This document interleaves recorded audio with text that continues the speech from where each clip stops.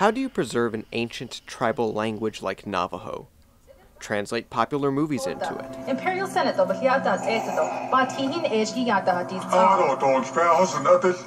Your Highness. That's what Lucasfilm and the Navajo Nation Museum did with the original Star Wars movie in 2013. And surprise, the dubbed version became a cult hit.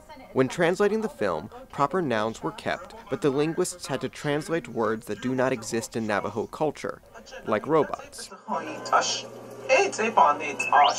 Translated, droids like C-3PO and R2-D2 are called living metal in Navajo.